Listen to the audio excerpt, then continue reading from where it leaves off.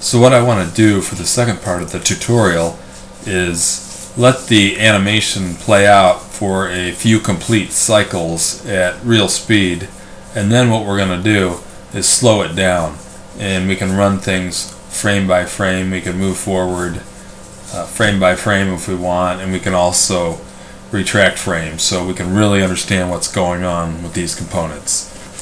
So here I'm going to let it run. You'll see the cylinder extend and retract and extend again and retract. And notice it's not just the cylinder that's moving. The gauges are moving, the directional valve's moving, the pump's moving, the relief valve's moving. There's a lot going on there in this simple circuit. Okay, so hopefully that gave you a good idea of how it all works, but now let's look at it in detail. So when we start here, what we see is we've got a spool that's in the center position, pressure is blocked right here, and we see our relief valves open, right? Our relief valve here, the poppet's off the land, allowing a flow path from 1 to 2. So now I'm going to advance it, and there at that point this spool shifted to the left, and that's when things start to get interesting. So now you've got an alternate flow path for the pump to move oil to. Instead of just going over the relief valve, now it's going to fill this void across our directional valve spool, and flow is going to start to head into the A port, out of the A port of the directional valve into the piston end of the cylinder. So now I will advance it again, and you see at this point between those last two frames the relief valve closed off. So now the pressure here, it's easier, the fluid takes the path of least resistance, which in this case is into the piston end of the cylinder. So at this point what do we want to look at? Well, for one, the red is indicative of the higher pressure, blue is indicative of the lower pressure, and there are varying colors in between that represent the intermediate pressures. But at this point, this cylinder here is going to start to extend because we've got pressure going into the piston end, we've got a pilot pressure here, and it doesn't look like our counterbalance valve has shifted yet because we still have high pressure on the rod end. But if I advance it another frame, there, at that point you could see it shift. So between those last two frames, if we look at the counterbalance valve, we'll go back and forward, back and forward. So that opens up this flow path between 1 and 2. So we've got flow going from P to A into the piston end of the cylinder. We've got flow trying to come out of the rod end of the cylinder. Now it's got a path over the counterbalance valve from 1 to 2, and now it can go into port B and ultimately to tank. So we've got a complete circuit. So I'll let it play a few frames here,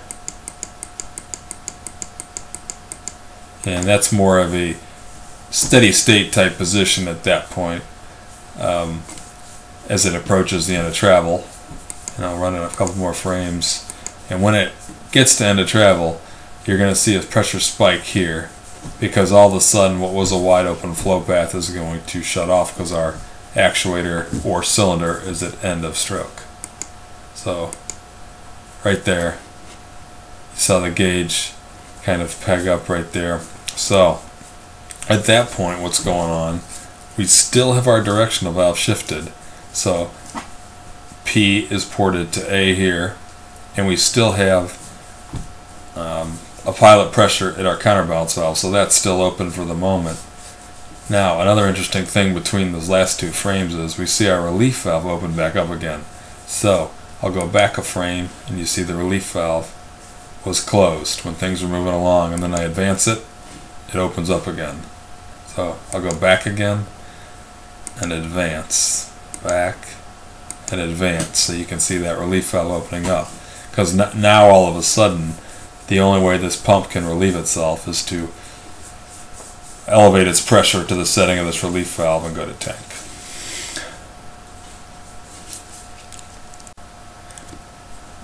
So now our situation, we have a pump that's going over relief again. We still have a spool shifted. We have a double acting cylinder that is completely extended and not a stroke. So if we advance this again, the next step will be to change anything. We need our directional valve to change positions. So if I advance it a frame, now this went back to the center position.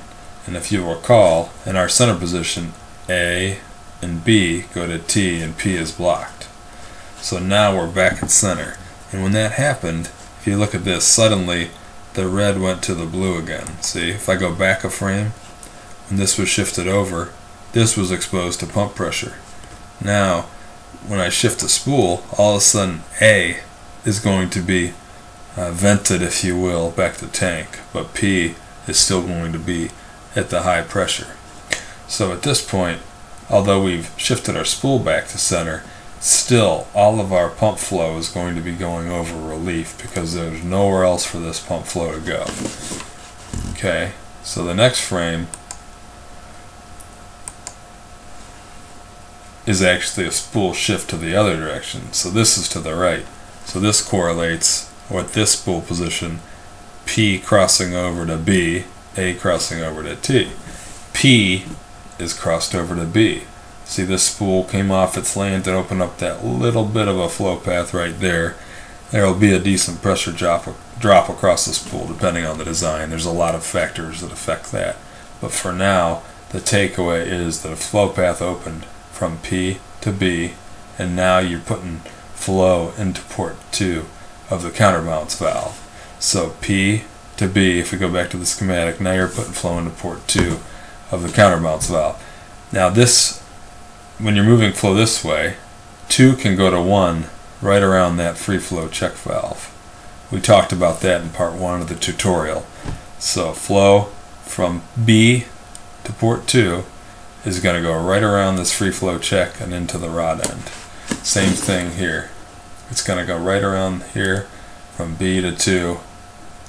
Over it, it's going to make this free flow check, pop it, come off its seat, and it's going to come right over to port 1 and into the rod end. So I'll advance it a frame. If I go back a frame, you can see this poppet. It's blocking the path right there. But now, if I advance it a frame, you can see it move. See? Back and forward. And now if I keep advancing, what's going to happen? Well, our relief valve closed off again, and now our cylinder is going to retract. So this is what I would call a steady state position. I'm advancing it frame by frame, but our counterbalance valves, the flow path is open from 2 to 1 via that check, and oil in the piston end of the cylinder has an easy path back to tank. One area I don't want confusion, it seems like that this path here, the blue and the red, intersect, but they don't. You have to envision these being 2 different drill paths and not intersecting each other. So the red P does not intersect with the blue tank flow there.